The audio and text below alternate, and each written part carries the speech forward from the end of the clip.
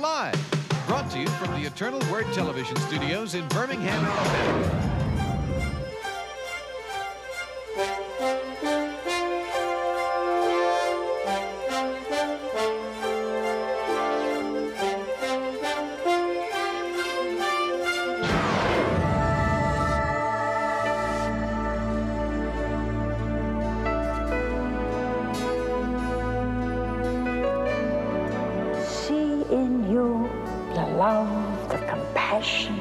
Of Jesus. The most glorious work of all, to praise God in His kingdom. Moved by the Spirit. Anyone who lives in love lives in God, and God lives in him.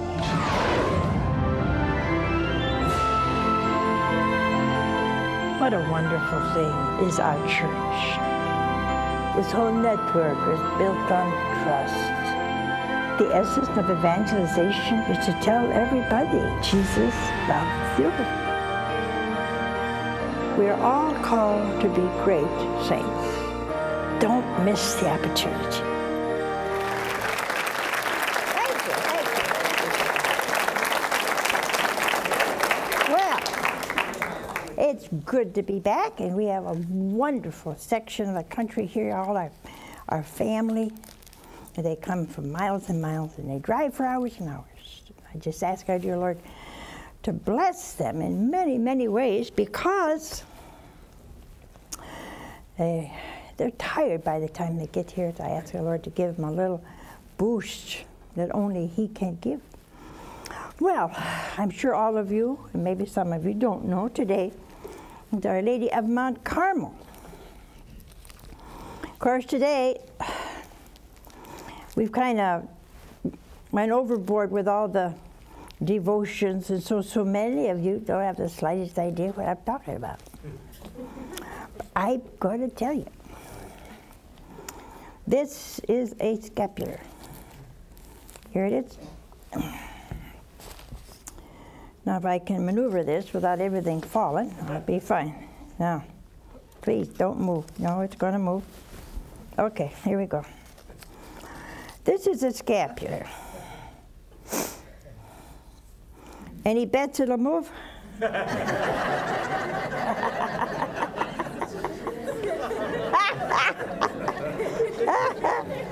Okay. This is a scapular. Ordinarily, they're brown. This is brown, but it doesn't matter. This has to be brown and wool. A little itchy, but it won't hurt you. Many miracles have been wrought by this scapular. You have to be enrolled in it, and you have to be, you have to put it around your neck by the one who enrolls you. And all our sisters, most of us, the old ones anyway, were enrolled when we had our first communion. You put it around your neck, see, like this, and you wear it. You say, that's a superstition. Don't say that. Our Lady herself gave it to St. Simon Stock. And I'm going to read this to you. Beside that, when she appeared to the children of Fatima, she appeared as Our Lady of Mount Carmel, the Holy Scapular. Now, I'm going to read you a little bit of this, because I think everybody, every Catholic, every non-Catholic listening, it may not be too bad if some Muslims and other people wore it. Because Muslims love Our Lady. Did you know that? They do. Because she's the mother to them of the great prophet. But they love Our Lady. And anybody that loves Our Lady, she's going to intercede for them. I'll tell you a little bit about this, and then we'll go on with our little talk tonight. The brown scapular is a sacrament. You have to be enrolled by a priest. And priests, cardinals, everybody wears one, or they used to. It represents the garment of Our Lady, and it's like you're wearing a little bit of piece of material that belongs to her. It's a great protection. A great protection against many things. You say, oh, that's superstition. If God says something and you should wear it, it's not superstition. It's obedience. Okay, here we go. Simon Stock was a man chosen by God to the great work of the Carmelite order. About 1251, when things seemed to be insurmountable, Our Lady appeared to him and made the scapular of the Carmelite habit. See, we wear a scapular. We wear a big one. As a sign of her special love and protection. And you know you need protection against a lot of things these days, a lot of things. Not just from accidents, but you need protection from the enemy of God himself. Now, she said, this scapular shall be a sign, shall be to you and all Carmelites and all who have this privilege, that anyone who dies clothed, see, it's a clothing, in this shall not suffer eternal fire. And if wearing him when they die, they shall be saved. Now you say, how can you do that? God can do anything. Why you say how he can do that? You remember Naaman the eunuch who had leprosy? And he went to the great prophet. He expected something great to happen. And the prophet said to him, go bathe in the Jordan there 7 times. He got angry. He said, hey, the rivers in my country are better than yours. I could have bathed in my own. And his servants had more brains than the eunuch did. And they said, look, master, if he had told you to do something hard, you'd have done it, would you? He said, yeah. Well, go bathe 7 times, and it gotta hurt you. Well, every time he went in, he came out, he was better. On the 7th time, he was totally cured of leprosy. Now, was that a healing water? No. The prophet told him to bathe 7 times, and he was healed. If our sweet mother says, and she said it at Fatima too, that if you wear this little scapular, this brown material, she will protect you, and she will give you many, many, many graces. A friend of ours in the last war had this scapular on, not this one, but one like it. And suddenly he was in a hole, and he realized he didn't have his scapular. And things were very hot. There was bombs and bullets and everything else going around. And he decided, I'm going to look for that scapular. He got out of that hole, and he started crawling on his stomach, trying to find the scapular, and he found it.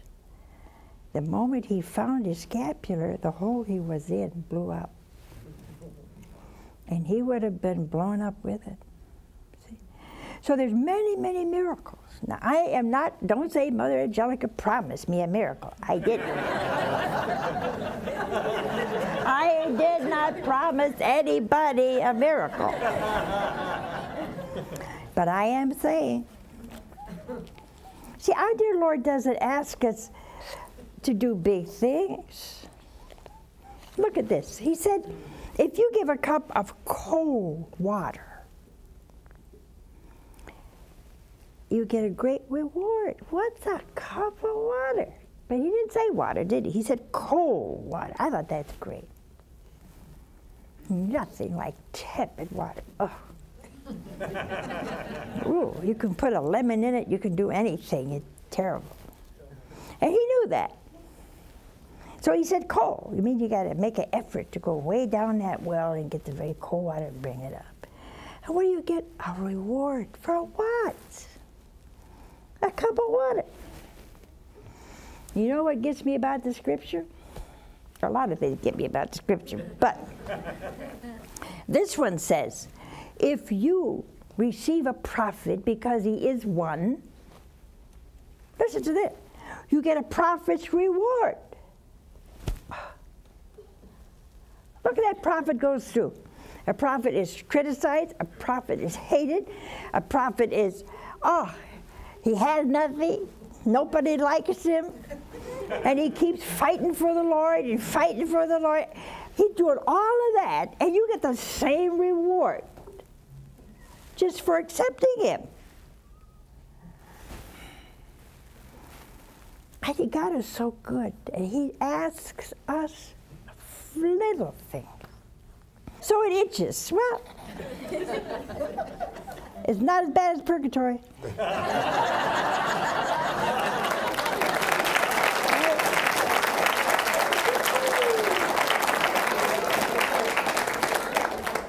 All of my sisters, there were about 7 of the sisters, young sisters, who were not enrolled. In fact, when they came, they didn't know what we were talking about. That kind of gripes me. We live in a church that has awesome sacramentals, and you don't even know about it. These little things, you get a big reward for something that small. This is one of them. Now, this is a little itchy. It's wool. Now, God is good, the church is good, they understand how weak we are. He said, you can put a little piece of plastic on it. But I think you're chicken if you do.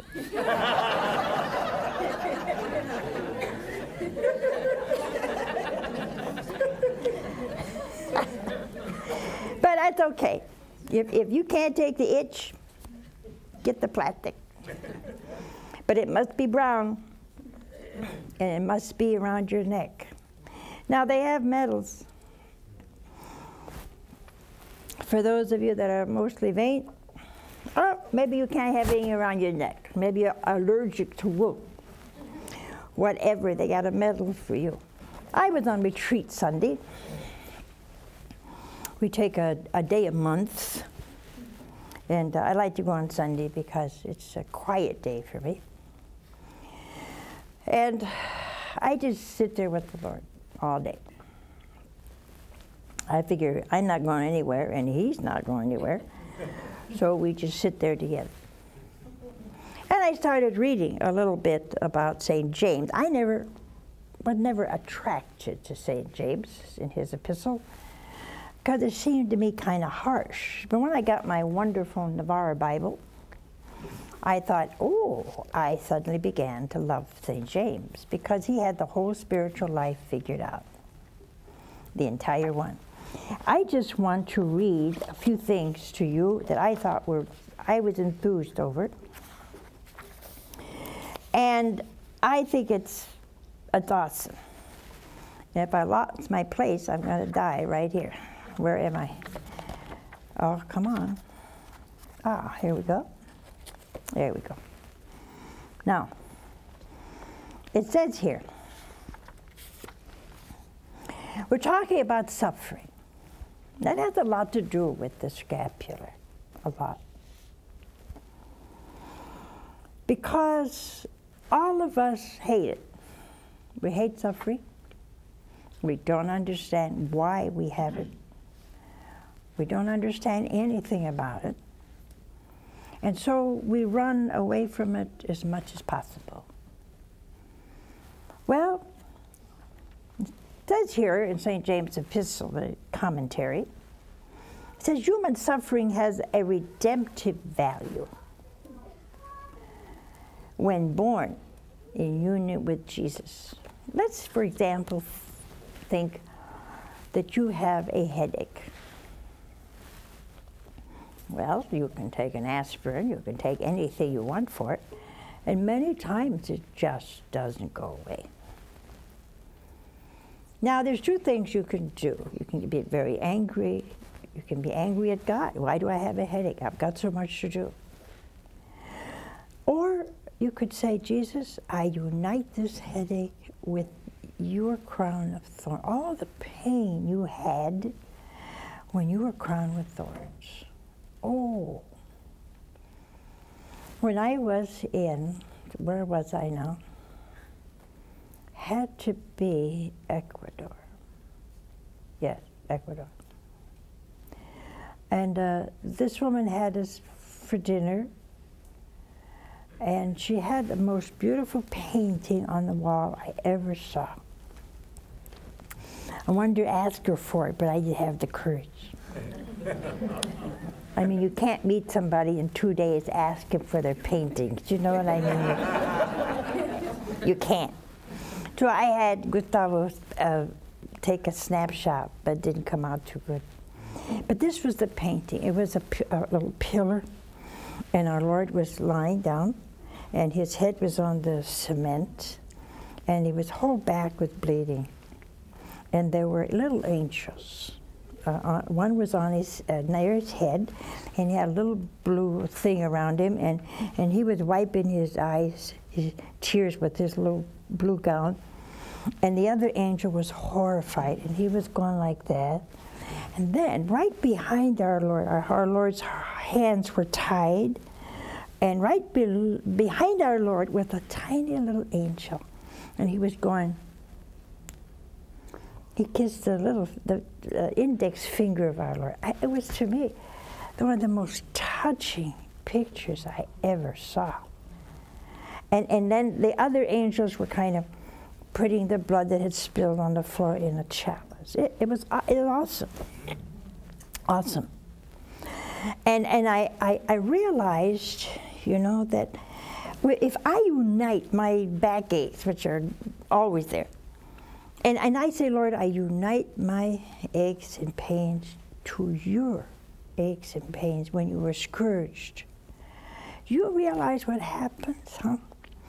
You unite all your suffering to Jesus. And that's all you had to do. And the Father looks down at your little headache or your little backache, and he suddenly puts it all on Jesus. And together, it's redemptive suffering. See? That's what it says here. Now, I wanted to read you this because it should give all of you that have pain, it doesn't matter what kind of pain. Sometimes living with somebody is a pain. Maybe living with you is a pain. And no matter how holy we are, or how well we get along together, there are times we're just a pain in the neck to each other. And you can't help it. You can't help it. You like one thing and they like something else. The other day we got beans. We have a little farm and we're raising our own stuff. It tastes different. And it's better. But anyway, here comes this purple bean.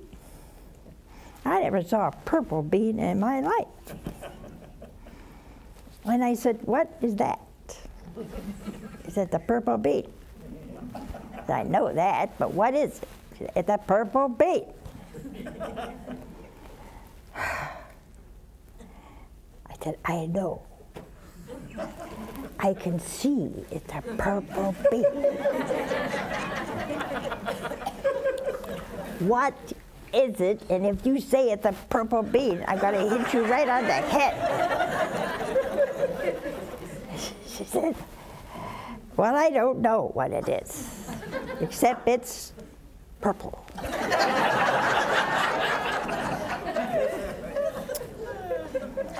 I said, well, why don't we open it up and see what's inside? I mean, you can't eat this thing. Obviously, you can't eat it. It was kind of dried up looking, you know. So we opened it up, and there were the freshest looking peas I ever saw. Just real Sprite. You know, you ever see a pea that was Sprite in a pot? You never did? Then you never bought peas that are from the pot. They don't come in a can, you know? And they don't come frozen either. So here's this pea, and I start putting it down, and here it opened up with beautiful green inside. And I said, peas. And they said, no, they're beets. I said, they're peas. Looked like beads to me. I said, did you ever see a bean with a black dot in the center? No? Then it's a pea. Well, they were called black-eyed peas. And Southerners love black-eyed peas. In the North, you don't know what you're missing. because you have the little green peas. But we got green peas and we got black-eyed peas. And there they were. So everybody got together and we shelled them, and our fingers were all purple. And I was excited because God put a dye. I bet you if we were Indians, we'd figure out how to use that dye. It was awesome. And today we had them, and they were very good. Very good. But we differed over a pea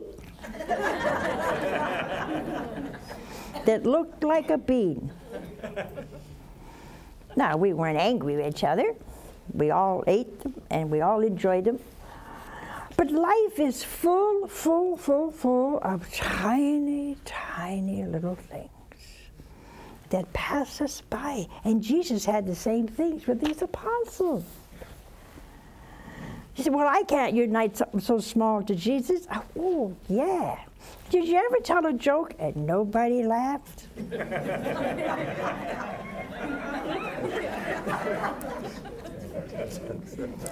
They're looking at you like, well, where's the punchline? You say, you just heard it. I didn't catch on. Didn't that gripe you? I'm talking about a clean joke, so give me that. And there's a lot of little things. See, for example, I like cream in my coffee. No, I like coffee in my cream. That's how it goes. And so I was on a plane one day, and I asked the stewardess for coffee, and I said, half coffee, half cream. She said, why do you drink coffee? I said, to put it in my cream.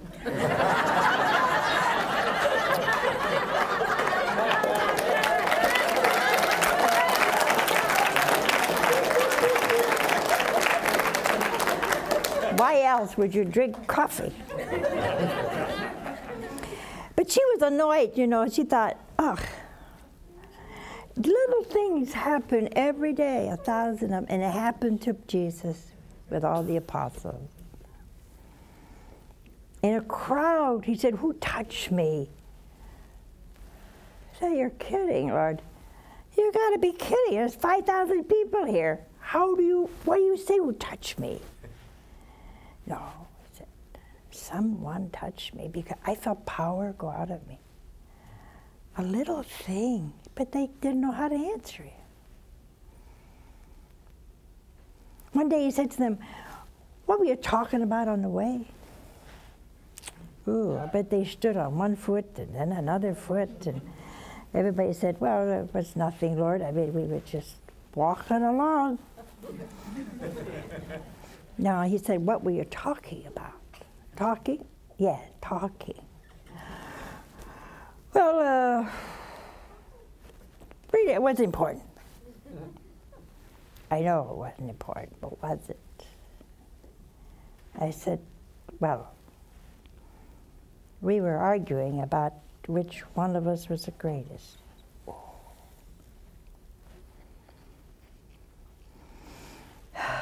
He had to kind of sigh, I think. Because all these years, 3 of them, you know, they still didn't find that the least was the greatest, the most humble was the greatest, and not the one that was on the top.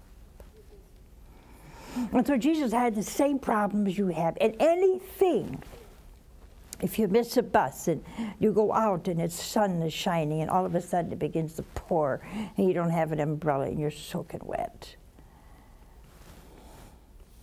Little things in your life. Let me tell you what St. James says about them, and what our Holy Father says about them. He said the gospel of suffering. He calls it a gospel. He calls your suffering and my suffering the gospel. And he said the gospel of suffering is being written unceasingly. It's written everywhere, in every heart, in every soul. The gospel of suffering is being written. And he said, and it speaks unceasingly. with the words of a strange paradox. Your suffering and my suffering in the littlest thing. And sometimes they're almost insignificant things. This morning we went around the house carrying the statue of Our Lady Mount Carmel. We all had our brand new scapulars on, and Father had prayed over us, and we were enrolled those for the first time, and many of us are over again. And the sisters carrying Our Lady got so engrossed in the litany that they didn't realize that sometimes she was going this way, and sometimes she was going this way. And I had holy water in one hand and a crutch in another. And I'm trying desperately not to notice. Our Lady is going this way and this way. So finally they're walking down and Our Lady hits the light. I went, ah! And they said, oh, we're sorry. And she's got a knot on her head. No, there's nothing. It didn't hurt her at all. Okay. Little things. Oh, they're nothings. Well, that's what it says. It speaks unceasingly. And this is the paradox that our Holy Father talks about. The springs of divine power gush forth in the midst of human weakness. Do you realize what he said?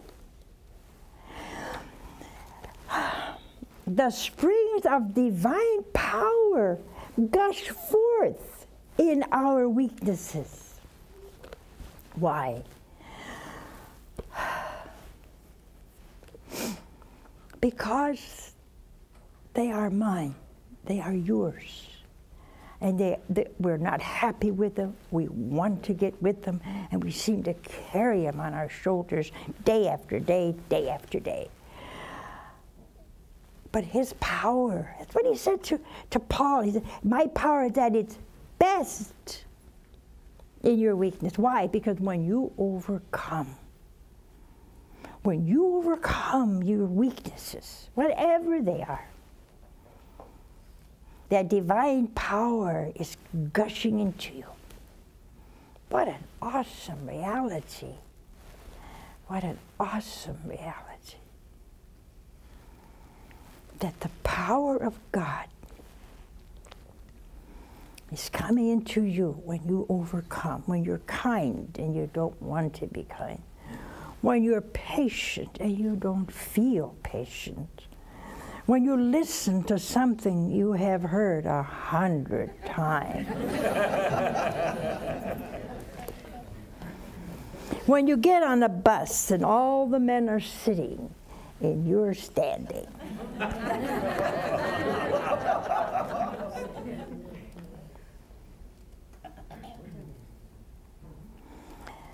You know, Sister Charbel came to me the other day. She said, you won't believe what I found in this book. I said, try me. She said, it says in here that when God created Adam and Eve, they were both equal. I said, they were? Yep. In the Garden of Paradise, they were equal. I said, don't tell me what happened. I know. She said, yeah, you know. Eve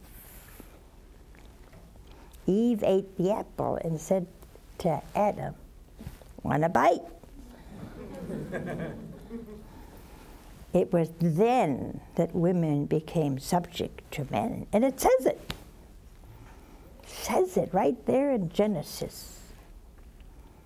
I hate to tell you liberals something, but I gotta tell you, if you're looking for equal rights, you're too late.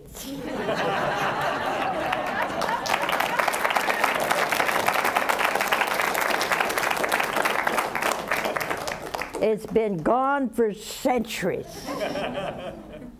And you're not going to get it back. Only the Lord God will bring it back. Because then we were equal in love. And now we're not. You see? I'm going to read you this one sentence again, and then we'll go for calls. Now this is what else it says. It's so awesome. Those who share in the sufferings of Jesus preserve in their own sufferings a particle of the infinite treasure of the world's redemption. A particle. My suffering and your suffering is within us. It's the suffering of Jesus. And each one of us has a little particle, it says here, of the infinite treasure of the world's redemption. Wow. I'd buy this book if I were you. Buy this first, please. No, I'm going to give it to you. I forgot. We have a call. Hello? Good evening. Good evening. And where are you from? My name is Vincent. I'm from Missouri. And what is your question? I have a question about a brown scapular. Yeah? I have a scapular here with a picture of the Sacred Heart of Jesus and the Immaculate Heart of Mary. And it says, Sacred Heart of Jesus and Mary, protect us. And then on the other scapular, it's got a picture of the Immaculate Heart of Mary with her hand extended out. And it says, whoever wears this scapular shall not suffer eternal fire. I wonder if this is just as good as the scapular you got. And also to say that.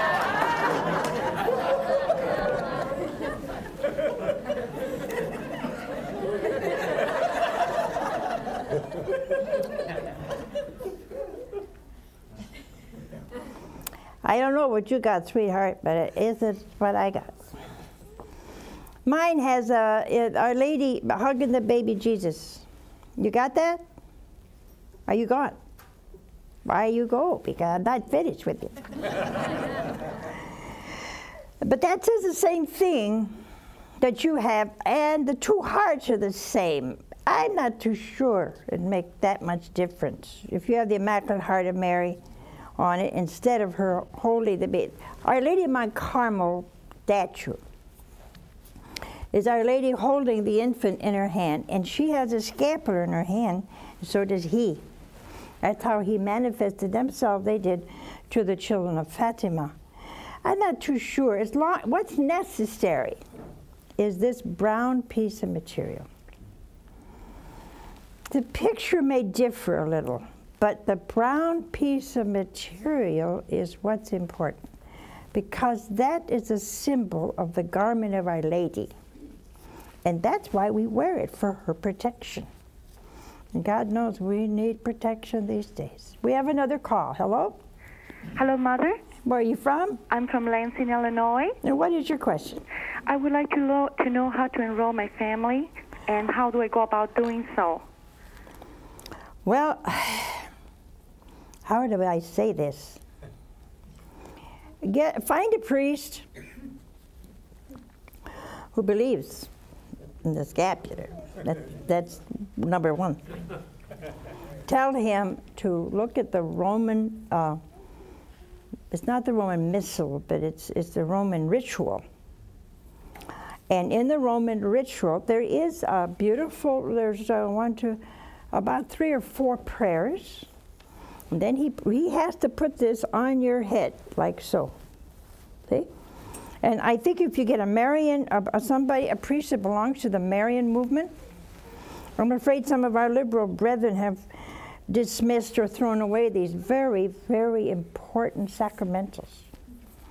In fact, I heard not too long ago somebody had sand in the holy water fountain. I don't know what you're supposed to do with the sand.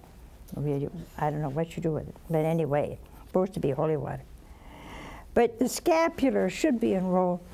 You have to have a priest. He may come to your home and do it. It would be nice if you and your family could just go in the church and kneel down and be enrolled. All of our sisters felt something very special when they were enrolled. And most of us were enrolled the second time. But I figured I don't remember being enrolled, and I figured if I didn't remember, I better do it again. But I think it's very special. And you're protected. See, you're protected by My Lady from eternal damnation. You got to be good now. You can't go around goofing off and say, well, I got a scapular on. That's not going to save you. You have to be a son and daughter of Our Lady. You have to do what Our Lady pleases, and you have to be chaste in your state in life, whatever that is. You should be modest. And, you know, you need to be modest when you go to church. Oh, my. You would not look like you look if you were in England and were called to the presence of Queen Elizabeth. And why do you go in the presence of God? You see, he doesn't care. What do you think he is over there? You think he's blind? He does care a lot. Because it says to me, you really don't believe the Lord Almighty God is really present, or you would never walk in the church. And you men are no better than some women. We have another call. Hello? Hello, Mother Angelica. How are you? I am very, very fine. This is Ken and Nancy from Aptos, California calling. Wonderful. What's your question? Well, basically we have two things, a little short testimony, and then also for you and your sisters to pray for.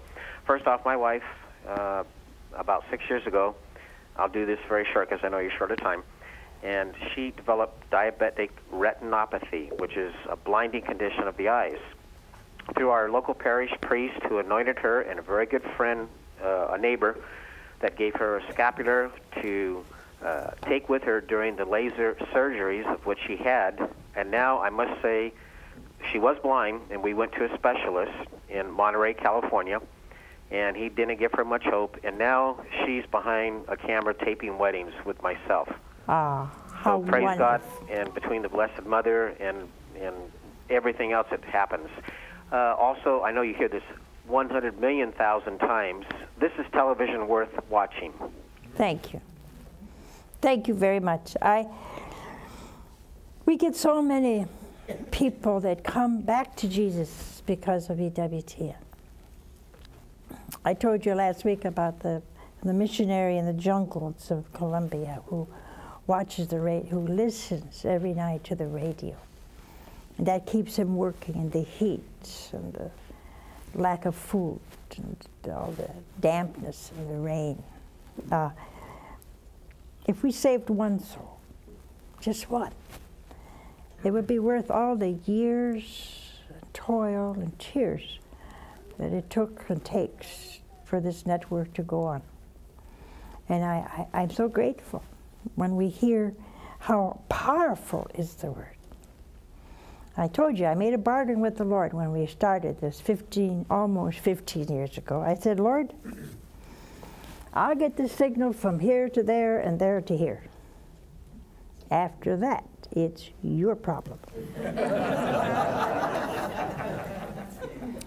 We've kept our part of the bargain, and he keeps his. I can't tell you how many souls away from the church, 20, 30, 40, 50, 60 years, that come back, fervent, living holy lives. So I just want you to know, and those of you that keep this network going, awesome thing. More than a cup of cold water will your reward be.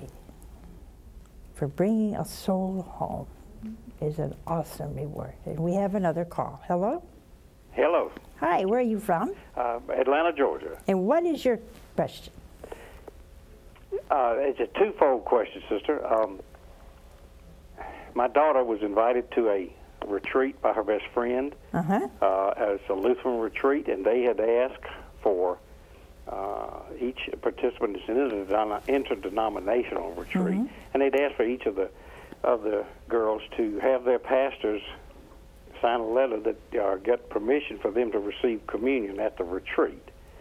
Of course, when we called and went to our priest, he said, no, we can't do that. But the daughter's 21 years old, and the question that came back to me is that if Jesus were standing there distributing the communion, would he not give it to everyone? I'm clueless. I've talked to the deacon, I've talked to the priest, and I know where we stand as Catholics on.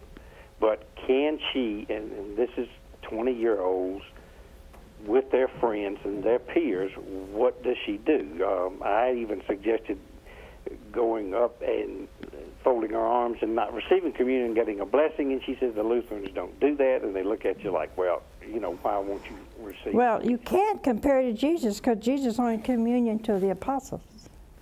He didn't go out in the streets and say, hey, everybody, this is the Last Supper, everybody join in. He didn't say that. It's not right. Why? Because when you receive communion in a church, you profess their doctrine.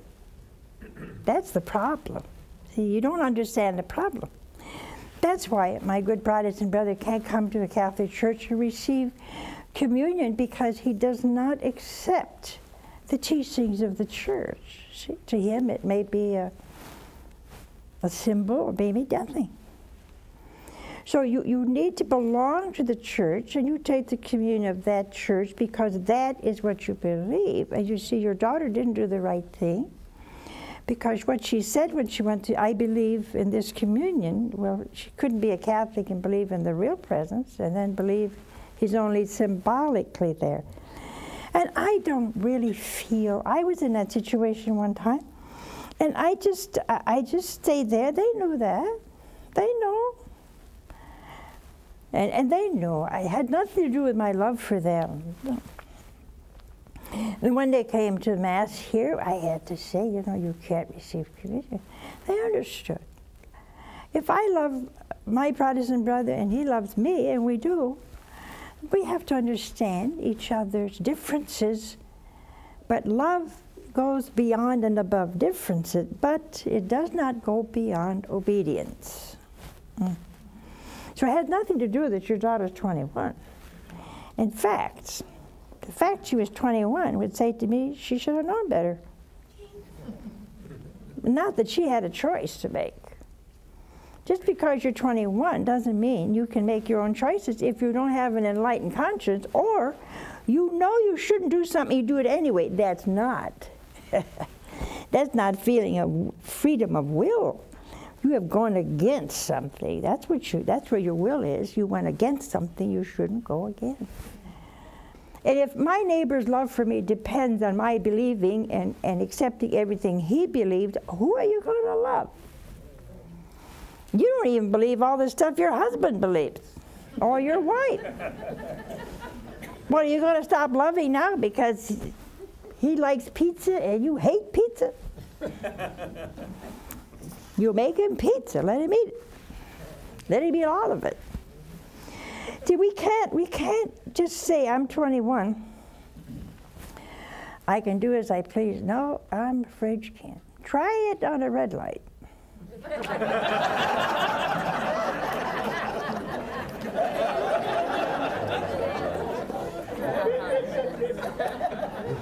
Let me know so I can stand on the corner.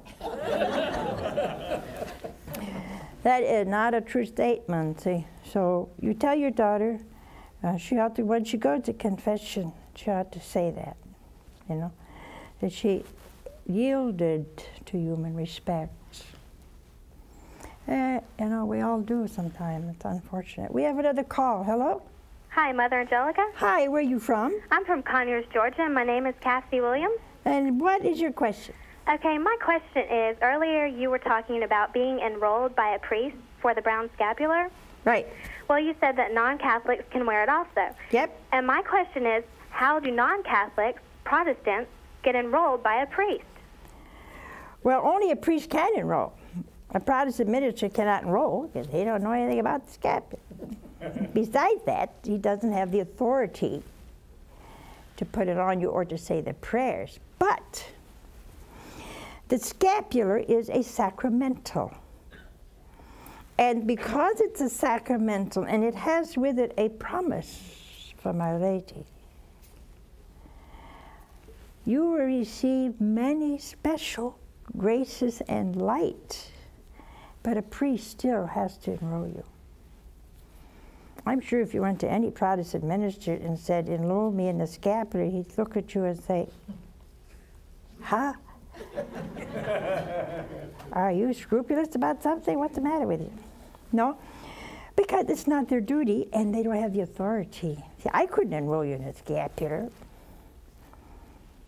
I could put it on you if your arms were broken. I can't enroll you. See? We all have places, we all have things we can do. And so a priest has to enroll you. And my Protestant brother, I would go do that. You know, this is not a part of doctrine. And many of you love Our Lady. You love Our Lady. And I'm going to ask you again sometime, when you're looking for a Bible that's true to the Word, and when you want a wonderful commentary from the early fathers, from the scriptures, from Vatican II, run to your bookstore and get a Catholic Navarra Bible. There it is, Navarra Bible. If you want to really know the scriptures, I'd buy a Navarra Bible. It's awesome. And don't forget, all of you, this network is brought to you by you. And I sometimes shudder to think well, we wouldn't be if it wasn't for you. And so please be generous, will you? We have wonderful things to do for the Lord. We're in 51 million homes. If every home gave $1, I wouldn't beg you for anything for 5 years.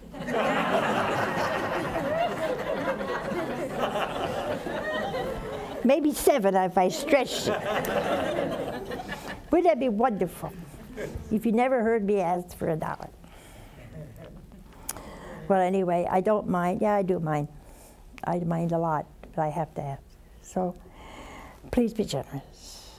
And this Bible is a series. The entire Bible, except the Old Testament, probably New Testament, is all in small books like this, with an awesome commentary. Look at this commentary. Look at that. Look at this one. I can't get over this one. It's this little thing over here. Do you see this little scripture thing here? Here's Latin, here's English. All that commentary. Awesome. You know, with the Navarre Bible, the Catechism, and Veritatis Splendor, you will be theologians of the first class. Maybe even better than some we got. Anyway, it's time to learn about your faith. Time to know your faith. It's time to defend your faith. It's time to tell the truth, no matter what the consequences. We have too long yielded to human respect. We don't want to do this because somebody will think this, or somebody will think that, or I'm embarrassed and I don't want to do this. Go on, be brave, will you? Doesn't make you popular. We're not here to win popularity contests. We're here to worship the Lord God and His Holy Son, Jesus, and the Mother of Jesus, in that total belief in the power of the Spirit, the power of the Holy Spirit. That I pray every day the Spirit comes upon the whole world again and gives us all a good shaking up. Reveals, like old Joey Lamangino said the other night, reveals ourselves as we really are before God. No more pretending, no more faking it. We will know. I wait for that day, because then we will love Him with our whole heart and love each other as we should. I love you. Bye now.